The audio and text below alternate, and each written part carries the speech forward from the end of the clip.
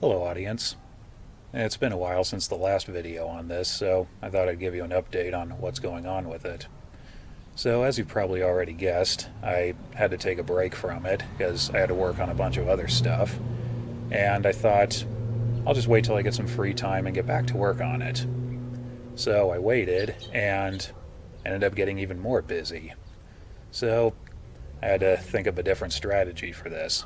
So what I'm doing now is working on it maybe a half hour or so every couple of days, and I've been making progress on it. Now, since the last video, I've done a few things. I took the wood framing apart, coated everything in wood primer, assembled it permanently. I made the front seat back panel. I made some permanent body mounting brackets for the front. I made the firewall brackets. But most importantly, I got two panels installed permanently. As you can see, the cowl panel and the side panel on the right side. The body man's working on them, getting them ready for paint. And I'm currently working on the left side panel, getting that ready to install permanently. So let's take a closer look at it. Now on the right side, as you can see, I made the mounting bracket for the frame. It's held onto the sill with 3 screws like the original, only I offset it so it's holding the sill a little further back, and I added a steel brace to go between that and the post to make it a little stronger. I also have the piece that holds the floorboards on attached. On the left side, I just made a mounting bracket pretty much like the stock one. And point out, because some of you mentioned this in previous videos, this screw here is exposed. There was one here originally, so I used a slotted head screw like it would have had. I added a tack strip across the bottom for the trim panel. I also need to add one across the center, which I haven't done yet. Now on these 1913 and 14 bodies, because there's no structure on top of the cowl section, the front of the body is really dependent on the firewall to hold it together. Now I made the mounting brackets for it. Now this one up top, according to the forums, there's 2 different kinds. One had a web on each side, the other didn't. And it's debatable when which was used or for what purpose, but the one without the webs was easier to make, so I chose to make it that way. And then there's one at the bottom, which I made out of a piece of angle. Now some of these had 2 bolts on each side, some had 1. Again, the one with 1 bolt on each side was easier to make, so that's what I went with. Now, like I said in a previous video, I had to add to these door posts to angle them out a little, which I did. And I notched it out for the door striker.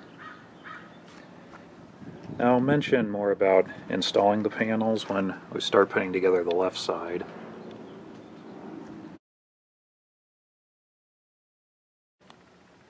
And here's the original. I just installed temporarily, and surprisingly it fits pretty good, almost perfectly. And the good news with that is I don't have to do any calculations or anything. I can just pattern this and make an exact copy. So first thing I'm going to do is make a pattern of this and cut out a new one.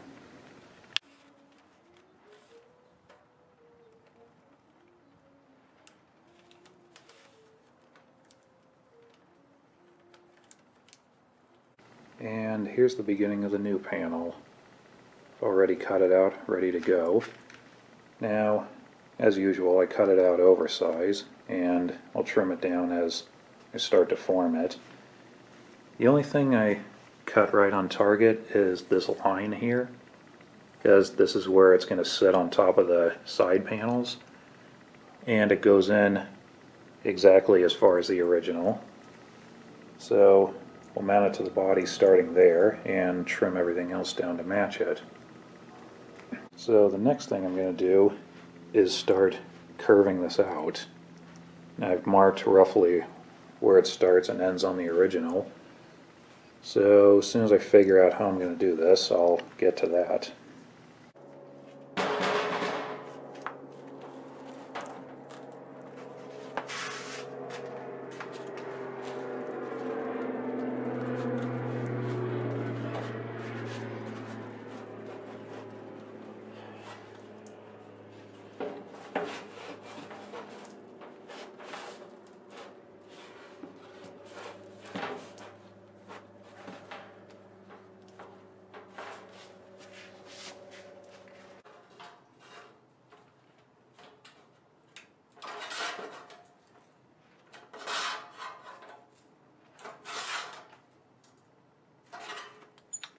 Alright, the next thing to do is to roll the bead across the bottom of it. And because this thing is pretty flimsy because of just how long it is, I clamped a piece of plywood to the back side of it to hold it straight. So hopefully it shouldn't distort too much when I roll it.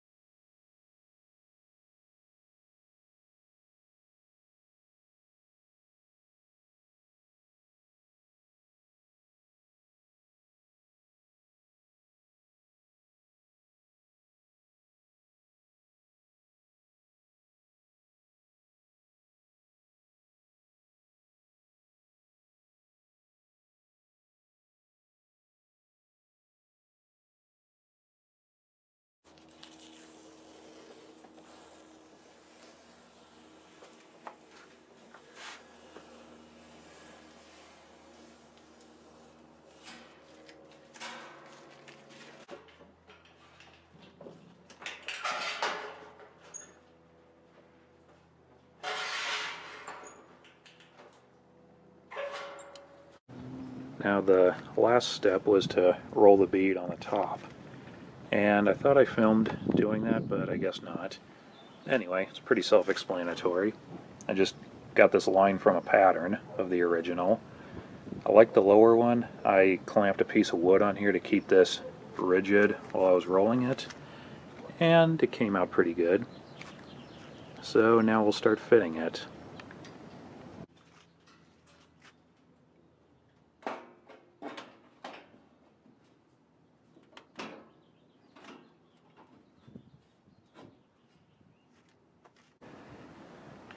Now all around it's fitting pretty good.